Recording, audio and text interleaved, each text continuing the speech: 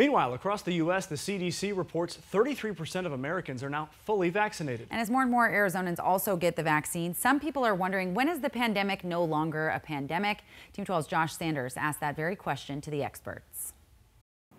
Hey, those numbers are encouraging, but answering the question of when this pandemic is over isn't simple. COVID-19 has impacted the entire world. Countries shut down, economies slowed, hospitals at times overwhelmed, and virtual classrooms for students a new norm. March 11th, 2020, the World Health Organization deeming the virus a pandemic. Pandemic, by the very nature, is something that's very global. Dr. Eric Fingelding is an epidemiologist and senior fellow at the Federation of Scientists and says with the hope of COVID-19 vaccines, the world is primed for this pandemic to end, but it may be a while. This pandemic will end sooner in certain places, but overall, it will go well into next year because much of the world still has not had any vaccines. Vaccines have made a difference. 34% of Arizonans are now fully vaccinated, still a ways from reaching that 70 to 80% needed for herd immunity, and cases have steadied. We don't want to give a false sense that the whole thing is over. We can just open up and get back to normal,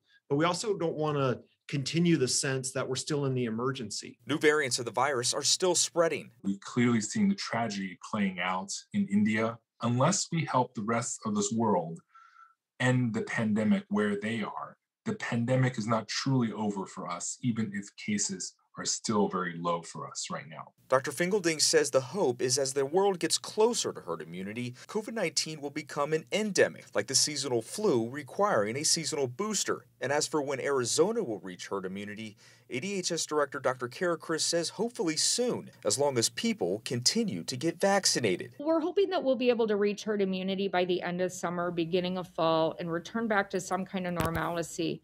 Josh Sanders, 12 News.